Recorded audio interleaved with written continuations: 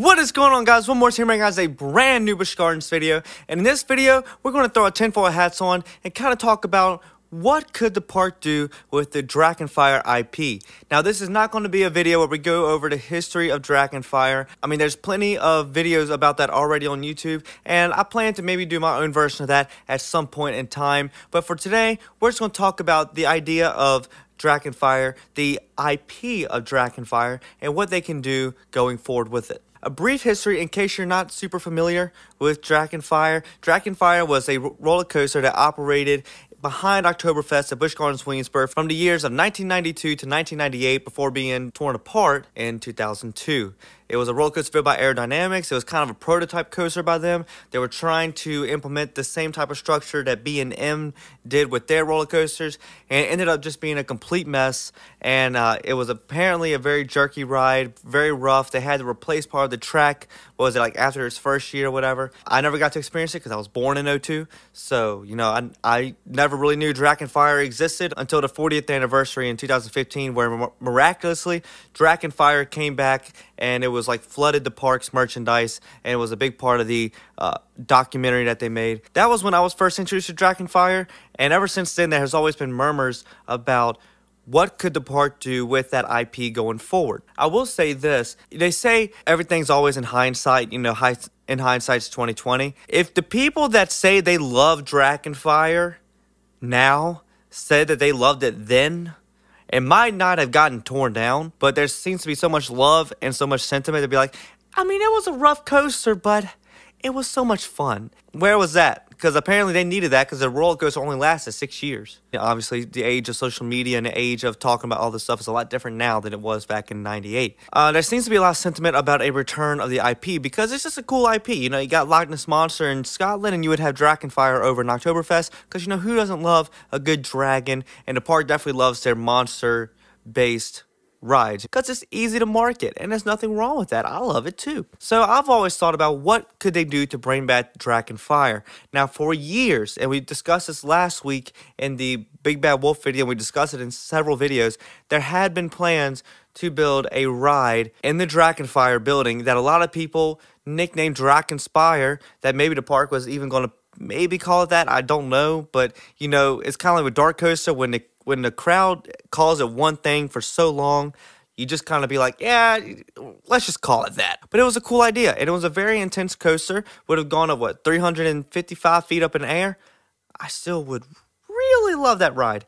But anyway, it's not happening. We're getting the new Big Bad Wolf spin-off ride instead. But a lot of people are upset that it is in Drachen's building. I think that's where a lot of the Drachen sentiment is coming from, which is, why are you putting Big Bad Wolf in Drachen's building? Like, that's been Drachen's building. Yes, you use it for haunted houses and whatnot, but there hasn't been a ride in there since Drachen, and everyone kind of assumed that the next ride that would go in there, if there was going to be another ride to go in there, would be something that was an allusion to Drachen. The way Busch Gardens does with its mythology and stuff, I'm sure there will be probably some head nod to Drachen in the Big Bad Wolf theming somewhere, whether it's in the queue line, in the ride itself.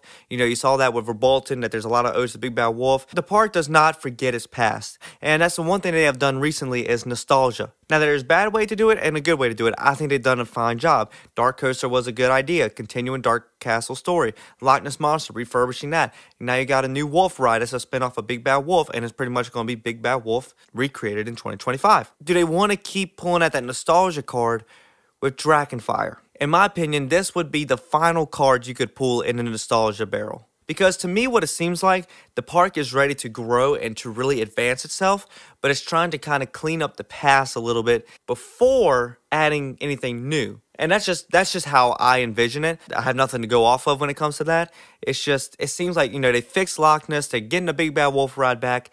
All the complaints that people had about rides that they took down, they seem to be kind of like, all right, let's make it up to these people before we keep adding on and on and on, because we know they're going to keep adding on and on and on. It's Busch Gardens. They got so much land. They want to keep making money. That's just how it's going to go. And I know I've been doing a lot of word vomit to this point, but I wanted to give my idea about how you can bring the Drachen IP back. And it has nothing to do with the roller coaster. And let me know after you watch this video, have I cooked? Or am I cooked? Last year at the member town hall, they mentioned there was a couple rides that they were looking at bringing back. A 4D simulator, a 4D dark ride, and an RMC coaster. Now, we know the RMC is not coming for now. The 4D simulator just seems to be an idea that you got the building, you got the technology, but what do you do with it, you don't know. But the one that sticks out to me is a 4D dark ride. We had one with Dark Castle, and I've always said that is kind of what set Busch Gardens apart from these other like theme parks. And it's something that, even though it wasn't a huge smashing success, Battle for Ire did do, was kind of provide them that little boost. Now that they're expanding back into the land behind Oktoberfest, and there's the one crutch with building a potential RMC back there, is the Kings Mill residence. They had the noise complaints. There's the noise level thing that they have, the noise agreement. And Invader was already kind of a, wait, hey, this is loud, this is loud. If you do an RMC, a really big wooden coaster, you know, you're kind of tiptoeing that line. And I'm not saying that's going to prevent them from building one in the future, because at the end of the day, money is money, business is business, and business people are going to get what they want by the end of the day. If they want to ride back there, to keep expanding the park to still stay within that noise agreement, I think a dark ride. Now, hear me out. So obviously, they're building back out there for Big Bad Wolf, and there seems to be plans to at least install some type of buildings, because I said it in a video before, I'm very curious as to what they're going to add, because it's a lot of just open space, and Busch Gardens thing is hiding a lot of stuff, except for the Dark Castle building. I think it's like an eyesore. When you go to Big Bad Wolf, you're going to see the Verbolten building. And I mean, it's just a big green building in the middle of a field. So I think they're going to do some facades and stuff to hide it. With that, I think they're going to keep expanding, but it seems obvious with the Big Bad Wolf and the whole theme behind that, this is not going to be a new land. It's not going to be a new country, as a lot of us were theorizing at one point. While that is on the table, they said, years down the line, not anytime soon are we going to be getting a new country at Busch Gardens. So, as it seems, everything that they're doing, at least in this little portion, is going to be an extension of Oktoberfest in Germany. What they do is they reimagine, do the flip-flop of what you did with Dark Coaster. With Dark Coaster, you turn a 4D dark ride into a roller coaster. Now it's turn a roller coaster into a 4D dark ride. Imagine, if you've ever been to Universal, imagine Kong Skull Island a little bit. You go into the cave, and you're in the dragon's lair. And you're walking through the lair, and you know it's cold. It creates a lot of suspense, a little bit claustrophobic, maybe. And you walk through, and then you get on your whatever type of cart you have, and then you go through the ride, and you're trying to escape the dragon. The dragon's not, imagine this story, the dragon is not home. You're an explorer, you're going in to explore the dragon's den, but you cause some type of ruckus, dragon hears you, dragon comes home, now you gotta escape the dragon. Now imagine how cool that would be. Now could Busch Gardens get the technology for that, where it's like, imagine like the Indiana Jones ride, or the dinosaur ride, or Revenge of the Mummy ride? That would be, in my opinion, like the best one. And it's very similar to the Kong Skull Island technology, where it's almost like you're in a car that's moving, it's very bumpy, it shakes you around. Can they get that type of technology? I don't know. That's very expensive. How cool would that be? Like you're driving into the cave, exploring, you mess up, something knocks over, and then on the screen you see it knocked over, and it shakes your car a bit, and then you hear the roar of the dragon behind you, and now you see him coming out to you in the screens. You know, you might, I wouldn't say a full animatronic, but you know, you have a physical version of the dragon that would probably breathe fire on you. Imagine kind of how I can't remember what the name of the animal is, but from the Harry Potter ride at Universal. We use a system probably created by Falcon Creative Group, just like Dark Castle, where it's just a slow-moving, slight omni-mover type style, kinda. Go through, and you go through the screens, and you escape the dragon. I think either one would work. I would love the rickety car. But to me, I think that would be such a cool idea. Are they willing to do that? Are they financially in a spot to do that? I don't know. They are talking about a 4D dark ride to an extent, and I think the Drachen Fire IP is so prevalent in the park, and it's such a big topic now, somehow, years later, because like I said, I think the 40th anniversary really spurred on to talk about it, and really kind of reinvigorated the sentiment towards it, and people are like, oh, I kind of missed that. We got so many coasters already, and I think there's going to be more coasters coming down the line. I would love to see them bring that IP back in a dark ride.